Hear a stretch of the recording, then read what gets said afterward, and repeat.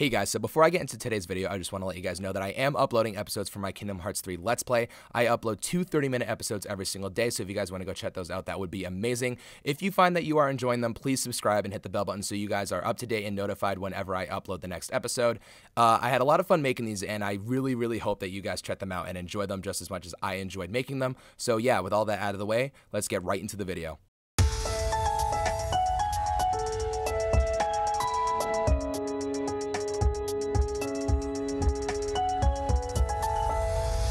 What is going on, everybody, and welcome to the video. So today I figured I would sit down and I would go over every single Disney world in Kingdom Hearts 3, and I would rank it from best to worst in my own personal opinion.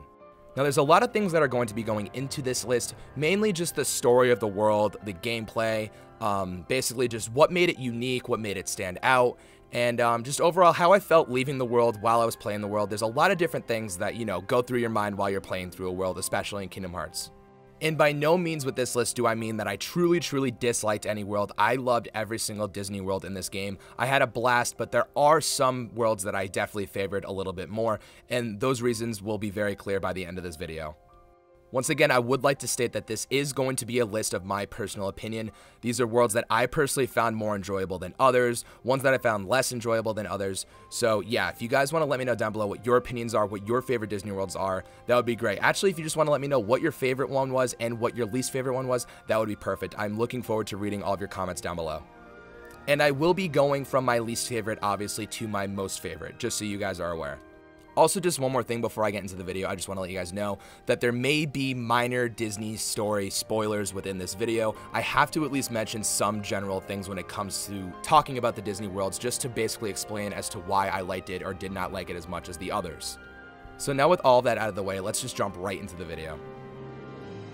So coming in at number 8, my least favorite Disney world out of the bunch is the 100 Acre Wood. Now, I am going to be comparing all these worlds collectively, and I do know that 100 Acre Wood is sort of in a league of its own, but it is still considered a Disney world, so I do have to include it on this list somewhere. Now, don't get me wrong, I love the 100 Acre Wood as much as everybody else. I love visiting it in Kingdom Hearts 1, and I love visiting it in Kingdom Hearts 2. However, in Kingdom Hearts 3, there was just sort of something missing.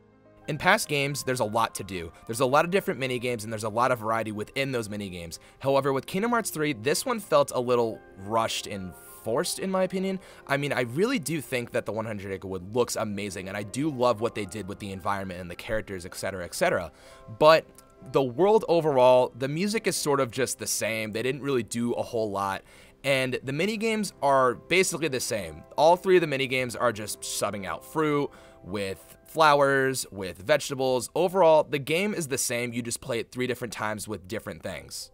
Now, this was only the first visit, so I'm going to be considering just based off of what we did the first time that we visited the world, and for me, there just really wasn't enough for me to even want to go back. It didn't make me want to keep going. To be fair, I really did want this world to end, honestly. I was like, okay, I don't want to play this game for a 3rd time. It's getting a little boring, and I really am upset that I am sort of dumping on 100 Acre Wood, but I do have to because it is at the bottom of my list in terms of Disney worlds for Kingdom Hearts 3. So coming in at number 7 is Arendelle from Frozen. Now, this is something that I didn't really know what to expect. I went into Frozen as open-minded as I can be. Just from the get-go with Kingdom Hearts 3, I think it was very apparent that Frozen was going to be in the game, so I was just kind of like, okay, Frozen's going to be cool, Frozen's whatever, it's going to be what it's going to be. However, there really wasn't a lot in the world itself that really separated itself from any of the other ones. No, don't get me wrong, Frozen has an amazing soundtrack and an amazing story. However, the world itself, it was just climbing up a mountain over and over. I mean, to be fair, there really wasn't a whole lot that was very different. I mean, of course, there was the labyrinth, and of course, we did get to visit the end area where, there's the village and the frozen lake and all that stuff. That was very cool, but I would say for a fair 90% of the world, it was sort of just climbing up a mountain. And honestly, it got a little boring, and I did really want the world to end towards the end. Now, I did still have fun with the world. I thought the fights and the music and everything was great, but it really just didn't stand out for me, and I'm very disappointed because I thought that Frozen would just have a little bit more to offer when it comes to the world in Kingdom Hearts 3. So coming in at number 6, I have Olympus on my list. Now, look, I understand they made a huge upgrade from Kingdom Hearts in the past. Olympus has been one of the most present worlds in Kingdom Hearts history, and I always do love going to see Hercules and everything. However, I feel like there wasn't really much of a plot. I mean, it was more so just Sora trying to find Herc and, to become strong again, and it didn't really follow the Disney criteria that all the other worlds did. The exploration was one of my favorite things about Olympus. I absolutely adored that we can go to Thebes and then climb Mount Olympus and then actually just be in the heavens, and it was just a really awesome experience overall. However, it's just sort of this thing where I just felt like I was in Olympus again, you know what I mean? Even though they changed it so much, I felt like we were just in Olympus again. And something that, again, just really does hurt Olympus is that it didn't really follow the movie, or it didn't really follow a specific, we're playing along with the movie type of thing. It felt like we were just sort of trying to get Sora strong again. And that's not a bad thing. I mean, that was really just the whole point of going to Olympus in the first place. But every other world sort of felt like we were there for the ride, you know what I mean? We were there being a part of the movie. We were there being a part of the story. And for Olympus, I just felt this weird thing where I was just like, okay, Olympus, great, we're here again, the music sounds great, it looks great, but there really wasn't much other than the fact that the world has expanded so much from previous games that really stood out to me as a whole. Okay, so this is where making the list sort of got a little tough. Coming in at number 5, although I don't want to say it, Toy Box comes in at number 5. I'm not entirely sure why, but when I was playing Toy Story, I sort of wasn't blown away. And I think that's really just because they showed so much of Toy Story at one point. I mean, with the Kingdom Hearts 3 premiere event that happened in the springtime, we saw so much footage, and pretty much in every single trailer, we saw a lot of Toy Story footage. There really were only a few things that were kept a secret, and I was like, oh, that was really cool, that was really awesome. And yeah, of course the Gigas were obviously my favorite part of the entire world. And it really does disappoint me that Toy Story is one of my favorite Disney Pixar movies of all time, and I was really excited for this reveal, but I just feel like they kind of ruined it by showing us so much. There was really not that much room to surprise us and to really give me something new, so it is unfortunate, but Toy Story is not that high on my list. So coming in at number 4, we have Monstropolis, which honestly was one of the worlds that I wasn't really sure how to feel about. Obviously, I was excited, but when I say I wasn't sure how to feel about it, I mean I wasn't really sure what to expect. I was aware that we were going to be exploring a completely different story when it comes to Monsters, Inc., and that was really awesome. I loved not knowing where it was really going, and it really did feel like we were a part of the story. I just love the interactions between Mike and Sully with Sora, Donald, and Goofy. I thought it was awesome. I loved the outfits when it comes to Sora, Donald, and Goofy when they have to blend in with the world. I thought everything was just overall great, and, obviously Vanitas was in it, so of course I was hyped about that. That was really cool, and there was a lot of awesome things that happened. I thought Randall was very interesting, and just overall we saw a whole side of Monsters, Inc. that we've never seen before. We got to explore the entire factory. Aside from just the doors and all that stuff, we got to see so much more of the plant and how the entire world of Monstropolis really does look. I'm sort of torn between putting Monsters, Inc. and Toy Story here. I went back and forth for quite a bit when I was making this list, but Monstropolis did come out on top more so because there was more new content for me to explore, and there was a lot more that really I was like, wow, that was really cool. Wow, I wasn't expecting that. So it had more of that shock value than Toy Story did. Okay, so coming in at number 3, which was my surprise, was actually the Kingdom of Corona, which is Tangled.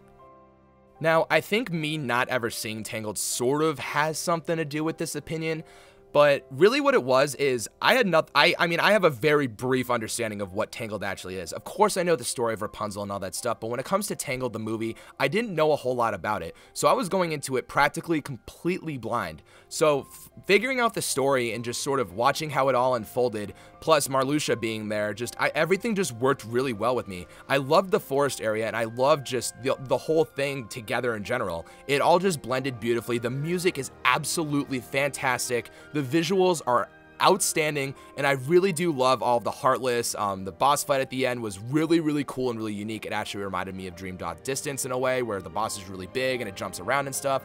I thought that was really awesome. So Tangled was really weird for me. I left that world very satisfied, and I truly enjoyed the Tangled world overall.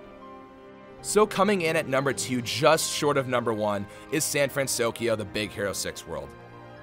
Now, if you guys have watched my videos in the past, you will be aware that Big Hero 6 is one of my favorite Disney movies of all time. I absolutely adore the movie, I adore the characters, and I just love Baymax so much. The world of San Francisco being combined with two cities, Tokyo and San Francisco, is a really interesting concept to me, and I just loved it overall. The idea of a city environment to me was so cool. It actually reminded me sort of like Spider-Man, how we're just flying around the city and exploring building tops and just interacting with people, and everything was just so cool to me. And the fact that it was sort of a mission-based world, how we always ended up back at Hero's Garage, and then we got to go out and do more things like destroying Heartless and just, interacting with Riku and stuff, that was just a really cool thing. And obviously the soundtrack was dope. I loved the music in Big Hero 6 so much. And also just the fact that there's a day and night. You can actually pick if you want to go there during the day or at night. That's just a little touch to me where it was just super cool, and I truly enjoyed it. I do wish that Big Hero 6 just had a tiny bit more content to it. I don't know if it felt like I was rushing through it or I was just enjoying it too much or something like that, but I feel like it just didn't have as much playtime as the other worlds did, so that is really the only negative thing about it. Plus, I do wish that we could sort of open the map just to see where we are, because it's a giant open space, and I don't know, I just kind of got lost a lot of the time.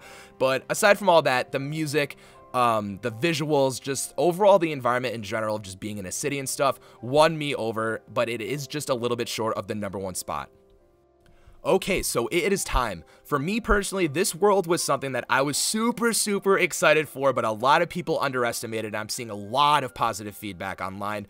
The Caribbean from Pirates of the Caribbean is my #1 favorite world in Kingdom Hearts 3.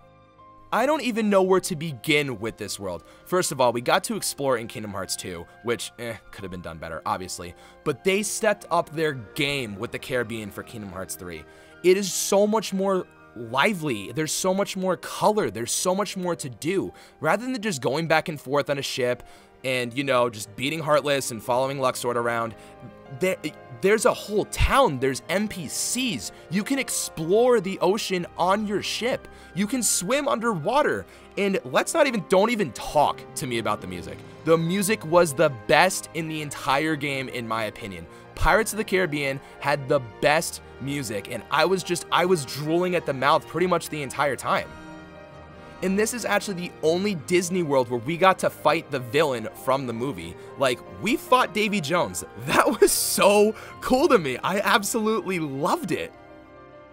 So yeah, Pirates of the Caribbean from top to bottom I can't even think of anything bad about it. I mean, obviously swimming underwater and stuff, and nobody really likes that.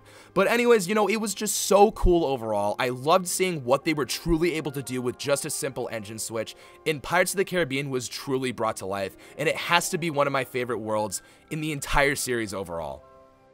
However, guys, that is the end of the video. I hope you guys enjoyed it. Like I said at the beginning, please let me know down below what your #1 favorite world was and what your least favorite was. I'm really interested to see what you guys have to say, and I can't wait to see what you all have to say. So yeah, don't forget to do that. Like the video, most importantly, subscribe to my channel for more Kingdom Hearts 3 content. I'm going to be going absolutely in with content, and I really want you guys to hear what I have to say, and hopefully you're interested and you're enjoying what I've done so far. So yeah, thank you guys again for watching, and I will catch you later. Bye-bye.